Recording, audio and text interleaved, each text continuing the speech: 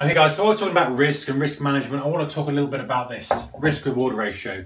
Now, it's known in the textbooks and everything as good practice to use a risk reward ratio. What do I mean by that? It means that you should be risking £1 to make 5 or to make 3. Actually, if that was 5 to 1, that would be 5, wouldn't it?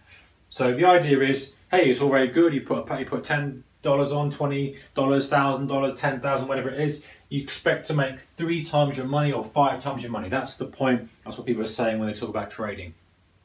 However, what is not talked about is this thing here. The percentage chance the market is going to do what you want it to do.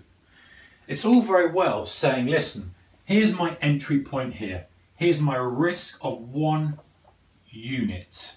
Here's my target of 5 units. I've got a 5 to 1 risk reward ratio. Aren't I a good trader? Well, yes, that kind of makes sense, but in the real world, that is only going to happen to you 1 out of 5 times, because the chances of the market moving 5 times that direction versus 1 time in that direction, if you're looking at it from a purely neutral perspective, that's going to be a break-even perspective. It's going to be a break-even proposition, because the extension of the move, if you had that 100 to 1, the chances of it going 100 units before it just does 1 against you, you're going to get that happening 1 out of 100 times. That is kind of where the market is and how it works. That's how options are priced. That's how, if you look at binaries, they're all priced in that kind of manner. So this is all very well and good, but you have to take into account this. This is the key parameter to this whole game. It's all very well saying that, but you need to add this into it. Let's look at this, because this is the key part of it. Let's get the cloth out here and let's start again. So the percentage chance the market will do X. If the market is sitting just here, the chance of it going up or down, generally speaking, is 50-50. Don't believe me? Go and look at a binary price now. Chance of it going up in the next 5 minutes or down the next 5 minutes, 50-50. Up on a day, down on a day. From that, it's 50-50 minus their spread. That is generally the accepted understanding. It's how options are priced. It's how everything's priced. It's a 50-50 bet.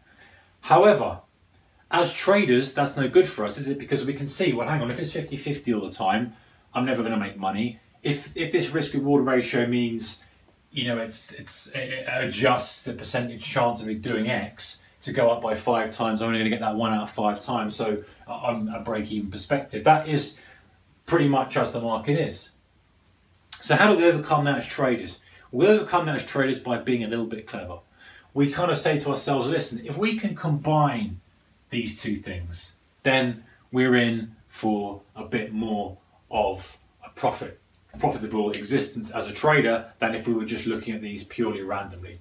So what do I mean by that? Well, we need to say to ourselves, listen, we want to get involved at a point in the market where this isn't 50-50, or if it is 50-50, that is very, very high.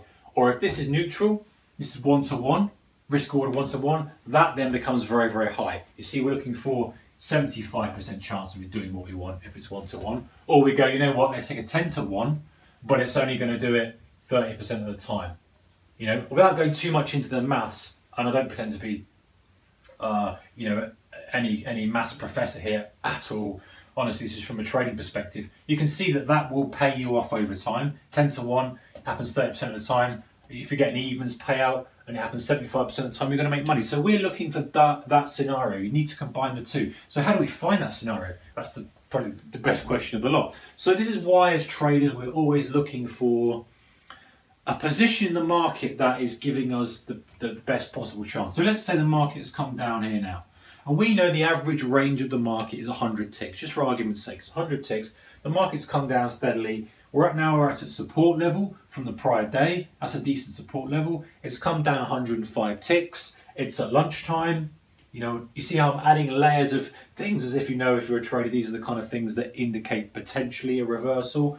We've done the full range of the day, the average expectant range of the day. There's no external catalyst here. There's a big support level coming up from a long time ago. It's lunchtime, meaning there's not many participants involved in it. The odds of it moving off that level at some point are pretty good. The chances of that going much lower are pretty slim, just based on the market conditions at the time of day, that support, the fact that support's held, all these kind of things.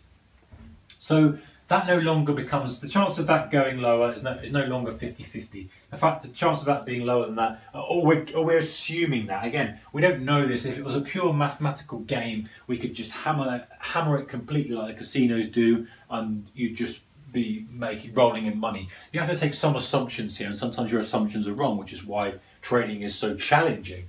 But we assume that at this point in time, it's not a 50-50 trade, that it becomes a little bit more of an expectancy. Now, maybe it becomes 60-40, maybe it becomes 70-30. The chance of it coming off that low are maybe quite high. This then comes into play, and we say, okay, well, the chance of it moving 3 times versus 1 time, that is also probably 50-50, because the chance of it coming off here is going to be 70%. So the chance of it going up 3 times that, 30 ticks versus our 10 under that key level, may well be 50-50. We're going to take the trade. So you can see how we start to frame the trade based on probability of success and the risk reward ratio. Let's look at another extreme example. Let's say we've had, this is not an extreme example, this is a genuine everyday example in reality, a good drive off the open. We've had some good news overnight, the market has gapped up it goes, and we've got a good drive off the open, and we start to flag a nice tight high flag here with good volume, loads of things. We haven't done the average expected range for the day yet, or anything unusual. We've just driven hard and we're very aggressive, and we've kind of sat here.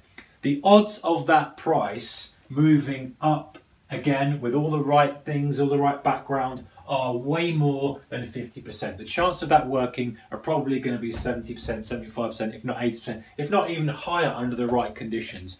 When the market's in a brutal bear market, and we're seeing this in the morning after more bad news, the chance of it pinging off that and going higher is so slim. So you've got to put the whole framework in place while you're doing it. Oh, lost a little thing, but let's imagine this now. Okay, so we can say, right, listen, 10 tick stop, 10 tick target, that is a 70% chance working. We can use 1-to-1 because we're using the whole formula and saying, listen, we've seen this work so many times before in the right conditions, this is more than likely going to continue. And so we can use 1-to-1 risk reward ratio quite comfortably because we know the probability of success is higher. And then flip side, if the probability of success is very low, but the risk reward ratio is very high, we can do that. Let's look at an example there, because these are the kind of things that I like to do as well. So let's say, for example, trying to think of a good one here. Let's say, here's a good one. Let's say we've just come out after data and we've done pinging around like this. But after data, we're expecting actually that there will be a trend in place. So what we're expecting the trend to continue quite dramatically. Let's say we then take a trade here and we use a 20 tick stop, but we know that this thing could actually move 200 points in the day, 200 ticks in the day. Now, the chances of that working are probably going to be reasonably slim because it's ping-ponged around. It could go down lower, it could not, but we feel that we've got a little bit more of an edge because it's the end of the chop. It's calming down a little bit, and we think that perhaps we're going to get a bit more removed, so we can use our 20 tick stop. Then we get our 10-to-1 risk reward ratio because we're looking for 200 ticks, which is up there, but the probability of that working is probably quite low. Maybe it's 25%, maybe it's 20%, maybe 1 out of 4 of those work for us, maybe 1 out of 10 of those work for us. If 1 out of 10 work for us, then there's no point taking it because we're on a neutral expectancy. But if we can get higher than that, then we can start to do it. Now, yes, I understand and I appreciate here that I'm making a lot of assumptions, but you have to do that as a trader. You have to make these assumptions. You can have the data in front of you and you can say, listen, I know that 1 out of 5 times this exact setup works, but there are always different variables in it. So even if you do have the data there, you still have to take it with a pinch of salt and still have to be a little bit discretionary with it. But the point is that if you do have that data, you say, listen, the average range of the day is X. I've noticed that we kind of reverse at this time during the day, or I've noticed that this pattern on the daily chart occurs quite frequently. And my risk reward can be reasonable. I can have a reasonable risk reward, I can have a reasonable chance of success, then things are going to swing in my favour. If I don't have either of those, if I just have a high risk reward and the chance of success is low, then there's no point taking the trade because it's just a neutral expectancy. Same if we flip on the other side, we've got a high chance of success, but the risk reward ratio is skewed against us, then it's kind of not going to work. And actually, very briefly, if you're into options, if you sell options, the chances of success are really high. You know, if you're selling options that you can go way out of the money options, you're selling them and you're getting 90% occurrences that you're right, and you're getting, you know, some income in, but they're priced like that because 10% of the time you're going to take a massive hit, and the hit will be 10 times, if not more, because they're priced obviously a little bit more than efficient because of the spread and everything. You're going to take a hit that's many multiples times, 10 times the amount that you make on each one.